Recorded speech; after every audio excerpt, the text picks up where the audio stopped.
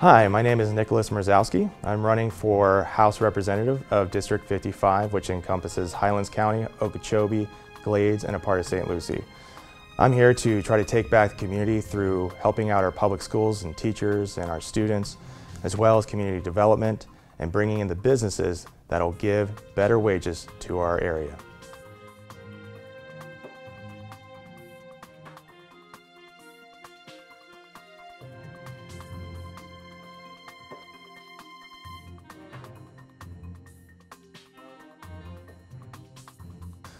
I believe that the school board should have the authority over their local school districts. They know what the students and the community needs.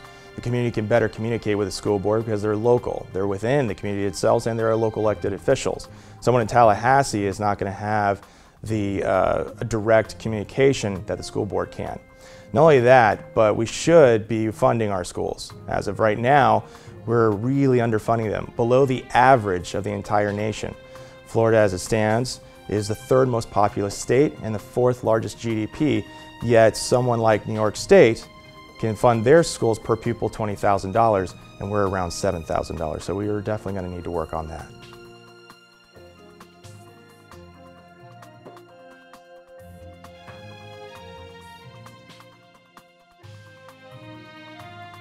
I believe that Medicaid and Medicare for All is one of our best options, or at least giving a public options, much like what you would see in Canada. The reason being is that if you are able to have a backing of health care provided by the government, it's less costly because everyone is pooling into it. Right now, insurance premiums could be hundreds of dollars a month, especially for families. If we go ahead and have a government option where taxes are pooled together, we can better offer everyone health care no matter what income level they are.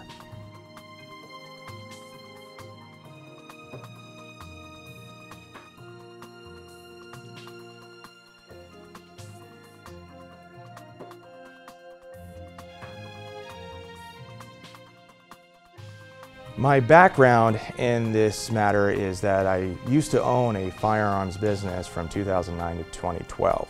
In that time, I got to see all the loopholes and the problems within the industry. One of the things I would be definitely for is universal background checks, no private sales, and of course, licenses. I haven't heard licenses being bandied about, and I think that's very, very important.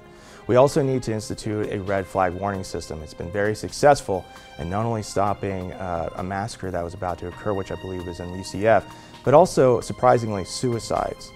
When we did the assault weapons ban, it's something that could have had a sunset regulation attached to it. And at that time, we still had massacres occurring, most notably the DC sniper situation where you use an assault weapons ban rifle. I would like to see it where we absolutely stop the massacres from happening at all.